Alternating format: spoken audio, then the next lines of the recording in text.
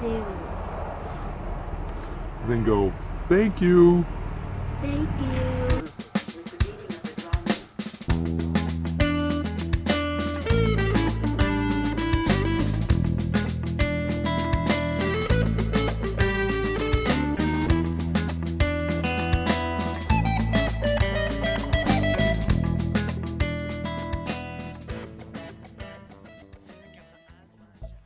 You know, there's two things I've learned in shooting this episode. And number one is this. Don't borrow a car from someone who says, yeah, it drives okay, except it may need a tuner. Especially when you have the money for a rental car. And number two, don't get lost in Alaska when your cell phone loses service and you're driving a car that needs a tuner. Well, other than that, losing my luggage, my trip to the 49th state on its 50th anniversary, it was both surprising and predictable. I did expect to see incredible views in every direction, SUVs, log cabins, maybe an occasional moose. The way I imagined its towns and city pretty much matched the way it looked in my mind, including those summer markets and festivals where people meet and greet and sell their local goods. But I think what surprised me were the little things, like the flowers.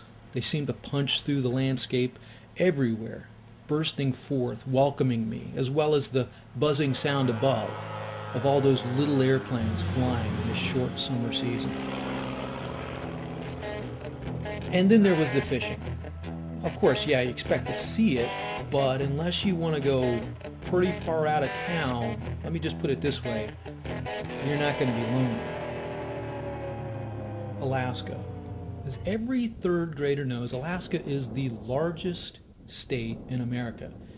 And if you try to sum it up in 2 minutes with a limited point of view like I'm doing right now, well, you could invite the hostile reaction from the locals. Alaskans live in this rugged harmony with their majestic environment. The mountains, the glaciers, those lonely lakes and hidden streams everywhere. And it even seems that their dogs refuse any sort of pampered, cityfied treatment. Well, you could say at least most do. Hey, this is Greg. I'm looking a little rough because I am in the wilds of Alaska. Thanks for joining me today on The Dog Soup.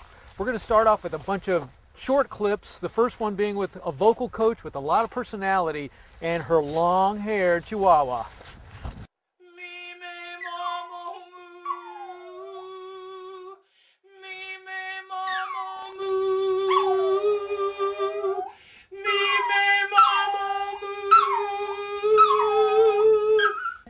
Bang! You know, he started growling at the TV, and I went, what? It was Debbie Gibson with that round hat on. He doesn't like hats. Give me 5. Give me 5. His name is Don Juan DeMarco. So I thought he looked like Johnny Depp and Don Juan DeMarco. When I first got him, he had a stripe all the way from the tip of his nose down to the tip of his tail. And his tail didn't have all this fur. He grew this later. I thought he looked like a chipmunk. Sunglasses drive him crazy. But once he gets to know you, he will love you to pieces. You are his. He'll get upset if you don't acknowledge it when you walk in. When he's around other dogs, he goes right up to them and growls and barks and checks them out right away. And he is in charge no matter how big. But he sings along with my students. He plays piano. He sings on pitch.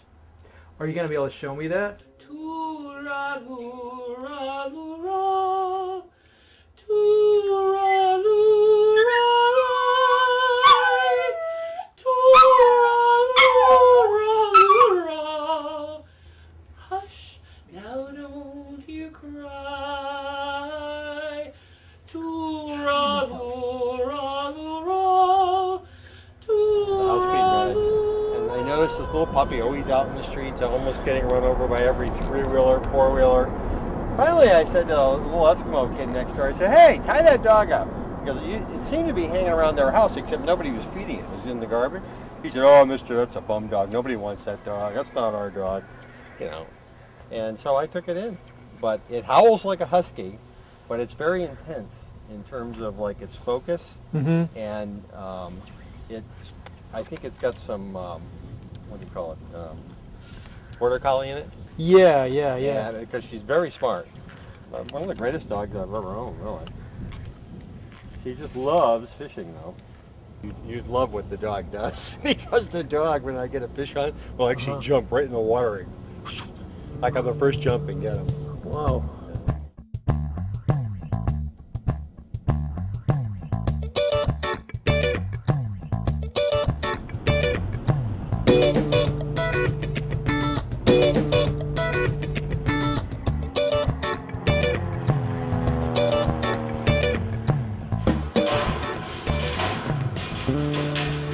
Big Lake resident Becca Charles was a dog musher at one point who owned 100 sled dogs. And I said, well, how did you choose your favorite out of all those? And she really wouldn't tell me.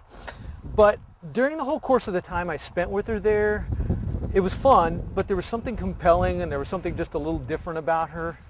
And so after the interview, she finally admitted to me that, yes, indeed, she was and had been a hippie. I'm originally from Massachusetts.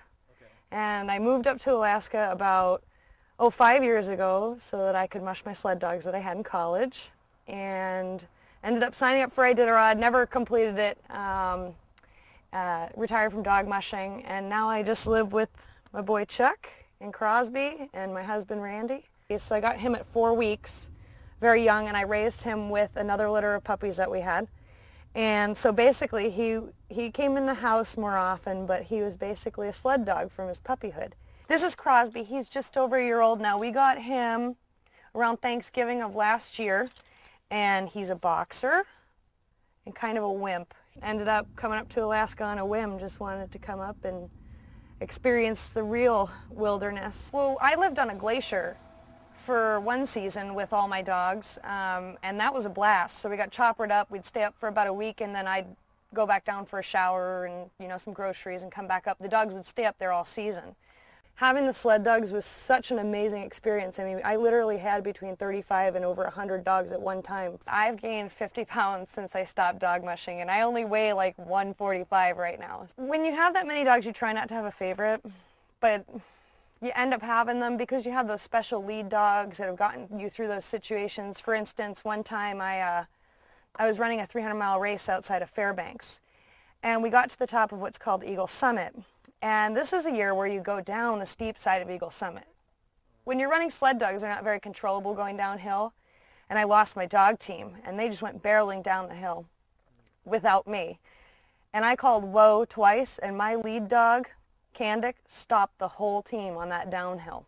Wow. And so she was definitely one of my favorites, I guess. I have to break down and say it. But typically you treat everybody equally. Like, none of the dogs gets better treatment than the other because they can see that. Those dogs are doing so much for you and you have to do so much for them. It would be such a waste to have to go out and scoop poop every day and feed them every day and never get any enjoyment from it.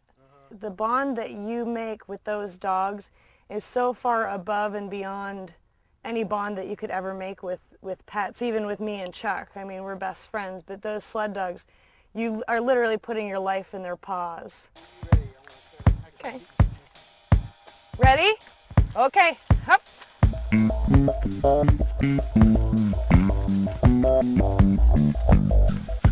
On by.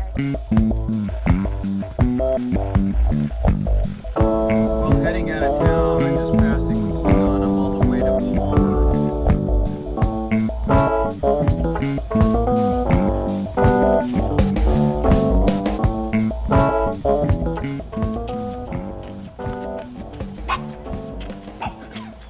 What's your name? I'm Stacy. Stacy. Have you lived here for a long time? No, I moved here last winter. Really? Where are you from? From Colorado. What's your name? That's Harley. Harley. And this is Brody. Hey, Brody. And this is Foxy Brown. Did you get him here, or did you bring? This one I did. These two are from Colorado. It's rescued Okay. out of Colorado, actually. Thanks, Stacy. You guys take care.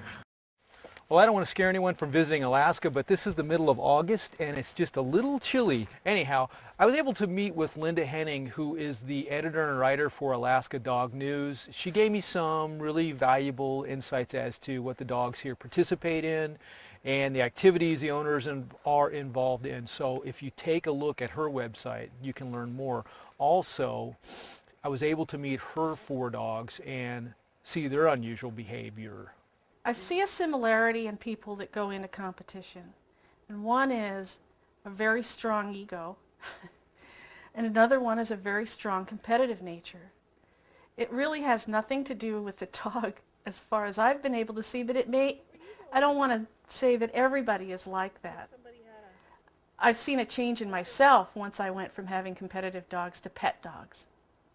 It causes physical changes in you, the nervousness that makes me almost ill sometimes to do that because you're under such scrutiny. Negative motivation that can be used is not effective on these dogs at all, and they just shut down.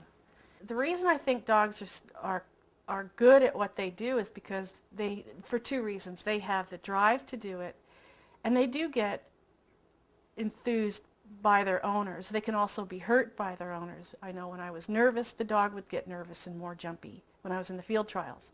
I used to think that they could feel my nervousness right down the leash. Daisy's absolutely the star. She's absolutely a queen. I had no idea what kind of dog she was. I thought maybe she might be part Great Dane. Do you want it? Molly's our goofy lab. She's not much into retrieving at all. Lucy would rather retrieve and Molly would rather eat. Lucy, what do you want? His mother is a blonde Saluki and his father is a husky pointer mix. When he runs, he's pretty amazing. Almost scary.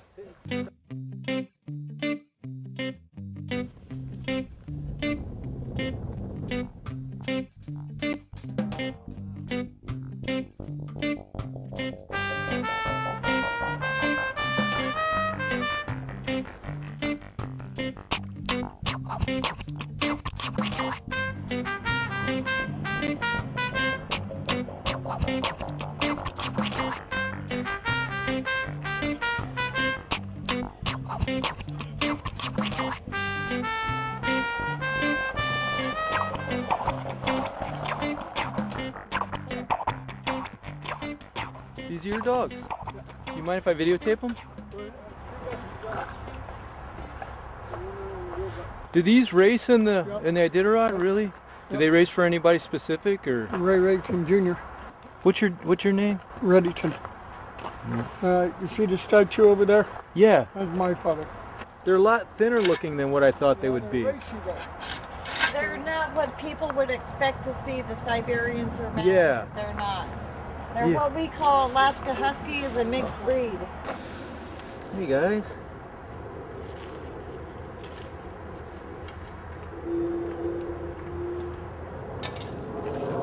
How do you keep track of them? I got 60 at home. You got more than this? 60. 60? My Wow. kids each got 62. Whoa, that's unreal. The next dog you're going to see coming up gets my award for the most un-Alaskan looking dog. He's Rachel Payne's miniature Shar-Pei, and if they were ever going to create a cartoon based on a dog, this would have to be the dog. There was this ad in the paper and I died. I was like, oh my gosh, he's darling. And my husband's like, saw the price and was like, no way. You meet your dog and it's either meant for you or it's not. And it was love at first sight. We couldn't get enough of each other. He wouldn't get off my lap, and he was such a good boy. He's a lover. Shar-Peis have a really bad rap for having poor temperaments and being aggressive animals. Once when he was a puppy, one thing dropped, and ever since then he is absolutely petrified of big noises. What you doing? And it gets you. So we've always had a pet in the house, but I fell in love with the minis because they tried to breed out all the breed issues. They have less skin problems, they have less eye problems, they have less of all the issues because they tried to breed them for the better instead of for the worse, and they found out breeding them smaller works. You're going to go plowing through a field. Come on. And his registered name is Shanghai Shek's House of Wonton. And I'm like, good Lord. And they used to call him Wonton, but he looks like Winnie the Pooh to me, so he thinks everybody's his best friend. And in Anchorage, they have strange little rules requiring you to have a neutered male dog. But your females don't have to be fixed. Which I'm like, that's a double standard for you. Such a good quality, we definitely want to make babies. We're going to get you a girlfriend. But it's like having a small child. I was like, at least mine's cute and he doesn't talk back to me when he's a teenager, so I'll be okay. Such a good boy, yes you are.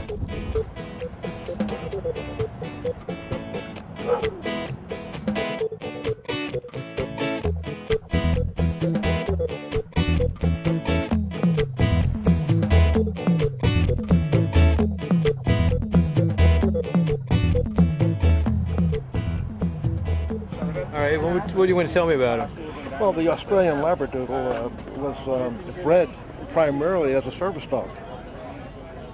To assist handicapped people. So they needed to come up with a breed that could have the qualities to act as a service dog, as well as be hypoallergenic to the other member of the family. Well, it seems unavoidable in the course of doing these shows that I'm going to find myself with some, what you might call, overly protective dogs, and so I go, I think today is the day I am going to get bit. And that sort of was the situation with Matthias Riley and her dogs. She said, here, give him a treat, and I did, but still, I felt uneasy. I don't know why. It's not a reflection upon her, it's a reflection upon me, and I should probably be doing a cat show. And he was on death row for being vicious towards people and other dogs. Good boy. And he's one of our management cases. He's about 8 years old. Like I said, he's traveled the United States more than most people. He's been with a man for 5 years that hitchhiked and train hopped all the way to Alaska from Maine. Patty is very rubbery, very people attentive. She loves people. This is Monkey. He's about 14. He was my first rescue dog and the dog that got me interested in advocating for chain-free care of dogs. Good boy. And he used to growl at men, and as you can see, he's very improved in that. This is Spider-Man. He's a very large dog and needs a lot of exercise. And actually, he is the one who's convinced me that sometimes 2 dogs are easier than 1. This is Survey, and we adopted him when he was about 4 months old. He was almost this big. Sit. And he was very thin and was just trouble, as you can imagine. He is the dog that taught me the necessity of exercise for working dogs such as him. He's a husky mix of some kind, lab probably. He loves to swim. And if he doesn't get his exercise every day, he likes to do things like rip the pockets out of my jackets where I had treats before. Yeah. Come on, boy. Pick it up. Pick it up.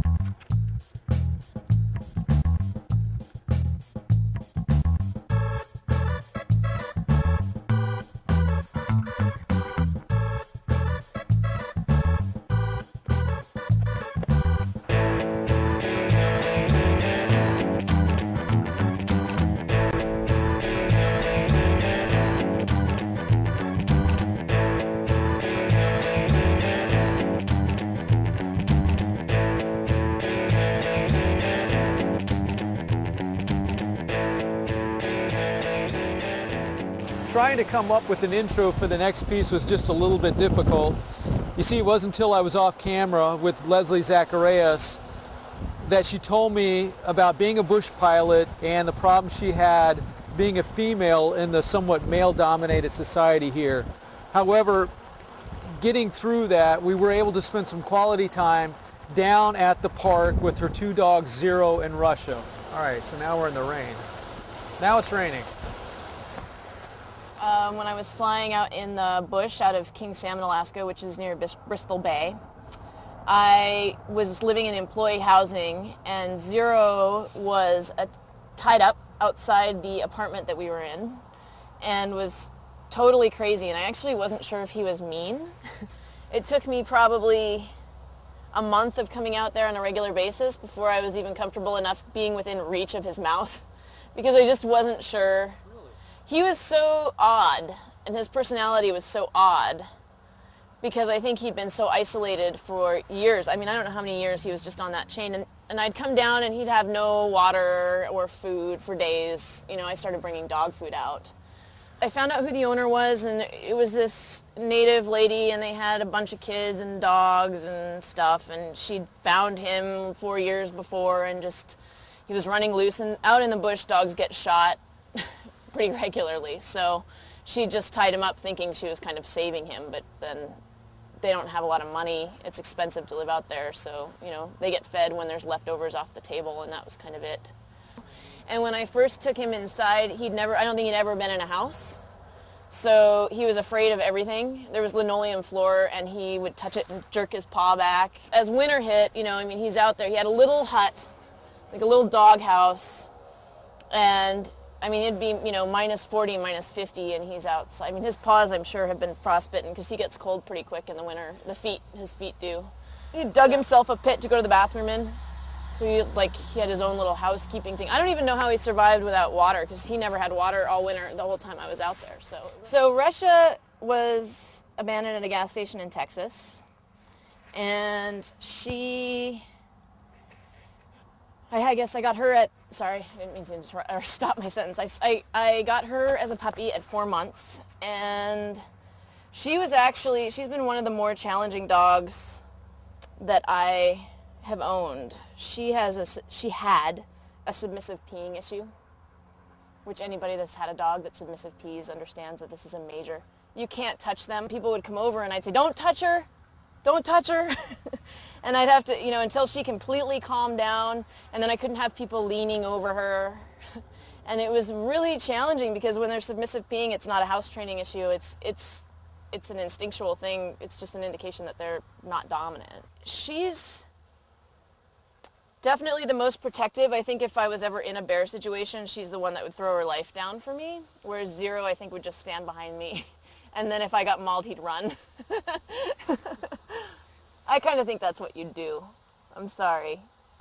You know, there's the dog whisperer, and he gets it. Like, he gets dog behavior, and I feel like I'm sort of in a similar boat where I've just always understood how they behaved, and watching what they do and fitting into their world as opposed to forcing them to fit into ours, which I think there's two totally different mentalities with people training dogs and what they expect out of them. You know, they're not people, but they're very intelligent. Really, I got this to do this with them because it's just an enjoyable way to travel. In the summer, you can come down the coastal trail, and I can go out to coffee, and they get exercise, and I just get a nice ride down the trail.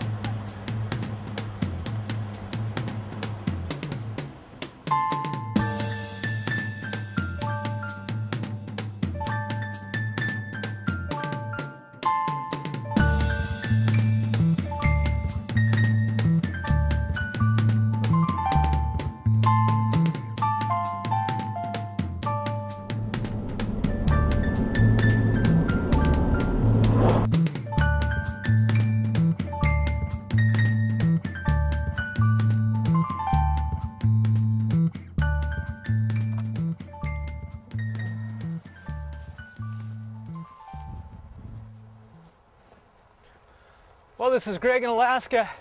Thanks for watching the show. Hope to see you soon again in another episode of the Dog Soup. Let's go. Come on, let's go. Come on. That way. Let's go. You're going the wrong way. That way. These are known as bear bells. You hook them up to your backpack or your jacket, and they're supposed to scare off the bear, I guess.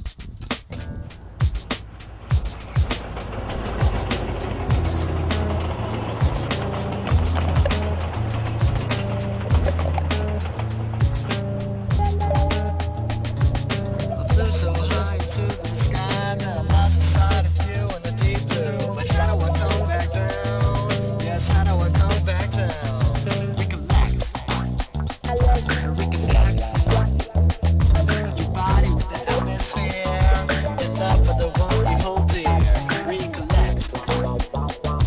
pick a